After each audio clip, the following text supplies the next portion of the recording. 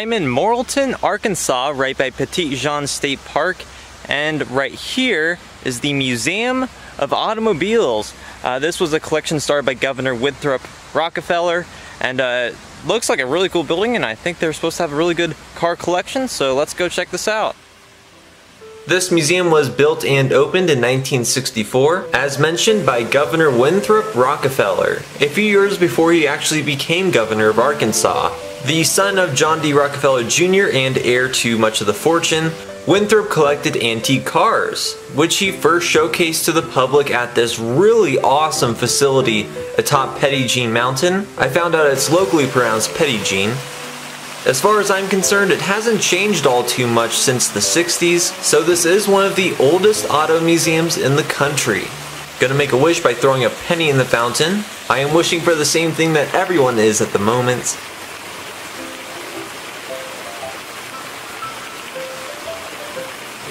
This is the very first museum I've visited since the emergence of COVID-19. The museum itself recently reopened. However, it is a new experience in some ways because I am wearing a mask, I am using lots of hand sanitizer, and you can only walk through the museum one way. No backtracking. Along with antique autos, there are some really cool old arcade machines and music machines. Here's a basketball pool game from the early 20th century. Fast, flashy, and fascinating. There's a classic jockey hitching post, and some model vehicles and memorabilia. Now onto the automobiles. The tour starts off with a 1981 DeLorean. Many auto museums turn their DeLoreans into Back to the Future time machines. And even though this one is silver, it is not rethemed. A seemingly more rare, fully original DeLorean, which was pretty unsuccessful on the market. This was the personal limo of Governor Winthrop Rockefeller.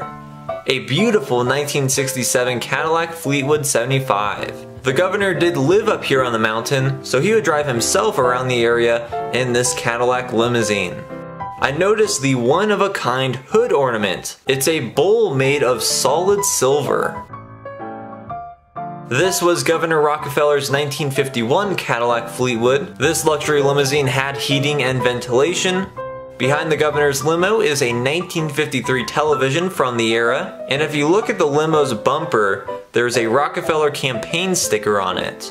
Here's a 1935 DeSoto Airflow. This was unique for the time because of its very streamlined design. The prior year's version was so streamlined that this version was actually a correction of its unpopularly radical design. There's also a carousel pony. This is the 1937 Chrysler Airflow, streamlined to look like a jet. Chrysler even performed wind tunnel tests on this model before it was released. Along with some cool Packard signage is a 1937 Packard Town Car with a rare pink and gold color scheme.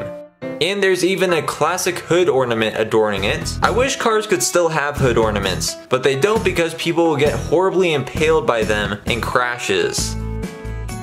Moving on to some slightly less elegant vehicles, here's a 1947 Hudson commercial pickup truck, also known as the Big Boy. This is a Ford Thunderbird from 1955, very comfortable, but rather slow. Here's a 1933 LaSalle Town Coupe. By the way, I'm not an auto aficionado, so I don't know much about the technical side of these. Here's a 1948 Willys Overland Jeepster. This was one of Willys' first models for civilian Jeeps after World War II. This is the oldest car in the collection, a 1904 Oldsmobile Touring Runabout. Oldsmobiles were among the most popular cars in America before Ford and the Model T. Speaking of the Ford Model T, this is a 1923 Ford Model TT, an expanded truck version of the Model T, and this one is set up as a transport semi for oil by the H&G Oil Company that was based in Conway, Arkansas. I don't actually know if that company used this or they just rethemed it, but there's also an old gas pump. This is a 1952 Volkswagen Beetle, perhaps the second most important car in history after the Model T. This is freaking awesome, a 1914 Cretor's popcorn wagon. Only 9 of these were ever built, and largely built by hand by Charles Cretor's in 1914. This particular wagon was a very popular popcorn stand in Kalamazoo, Michigan, a landmark in its own right for 32 years of operation before Governor Rockefeller purchased it for his collection. It is an amazing relic of the past. There is so much detail on it. And I love the clown guy that would turn the case of peanuts in the window. The only place that I know of that has this contraption today is Disneyland. Next up, there's a 1937 Ford Phaeton. I really like this one, the 1957 Chevrolet Bel Air convertible, a true icon of the 50s. This is a Willys Amphicar Planesmith, built in 1941 and bought for $856 at the time. Not too many of these were made because Willys soon got big military contracts for World War II, which was much more profitable. This is a 1941 Chevrolet half-ton truck. The owner of this purchased it days before the bombing at Pearl Harbor, then it sat for years in storage while he served in World War II, only to be finally restored in the 80s. I've gotta say, this is a top-notch museum, and all of the cars are in immaculate condition as far as I can tell. Well, this is unexpected. This was President John F. Kennedy's 1963 Lincoln Continental. It was presented to President Kennedy by Lincoln, a division of Ford, for private use by the Kennedys.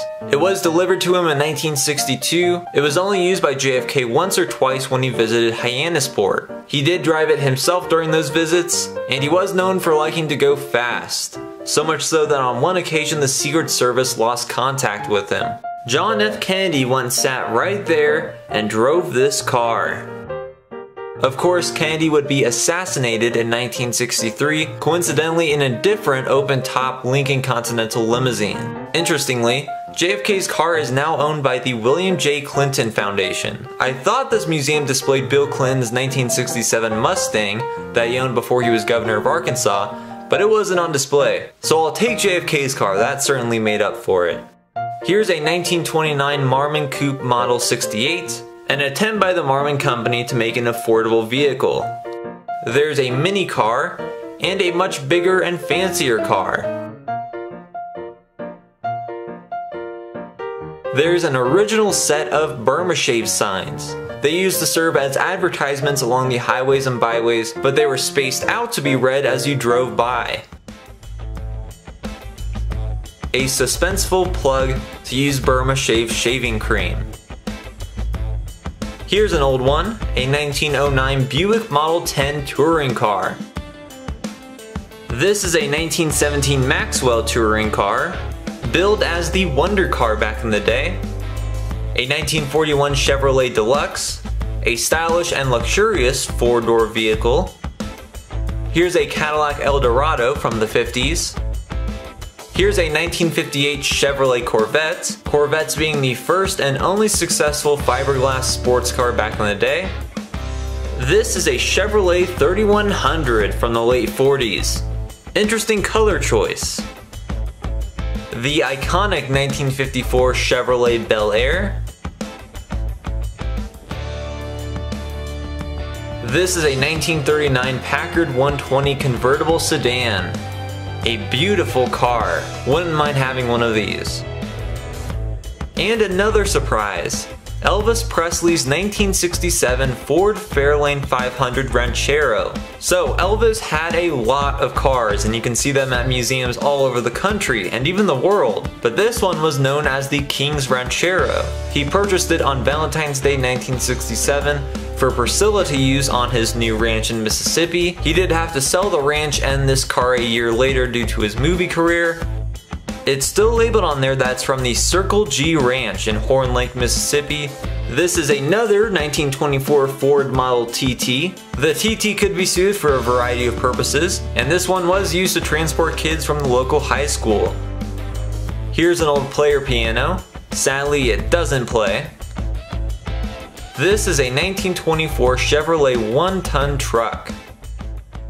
There's some vintage motorcycles and a collection of license plates. the classic 1915 Model T Couplet.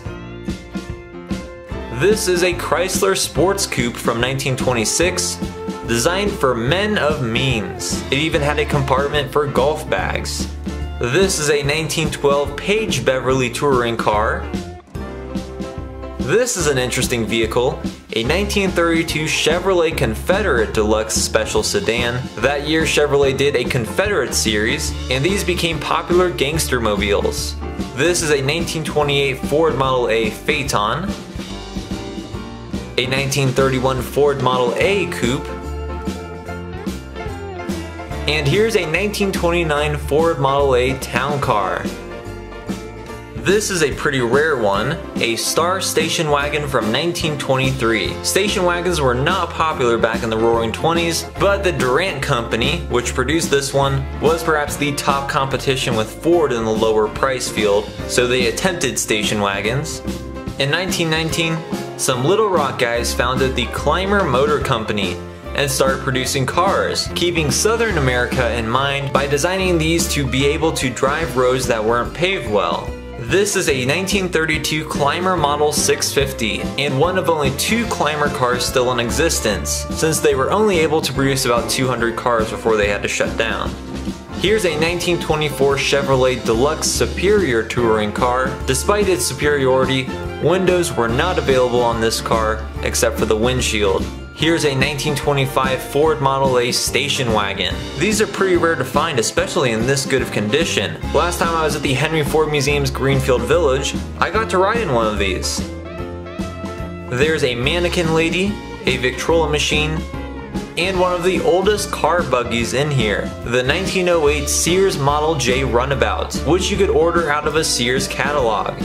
And in this corner they have some more vintage arcade machines. I appreciate that this car museum does include a little more than just cars.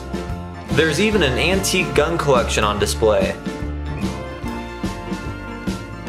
It is great to be back in a museum where I belong, and what an incredible collection and display in this 1960s facility. Definitely one of the best auto museums I've been to, and you should come too. Please subscribe and check out my other videos, including one on the adjacent Petit Jean State Park, and thanks for watching.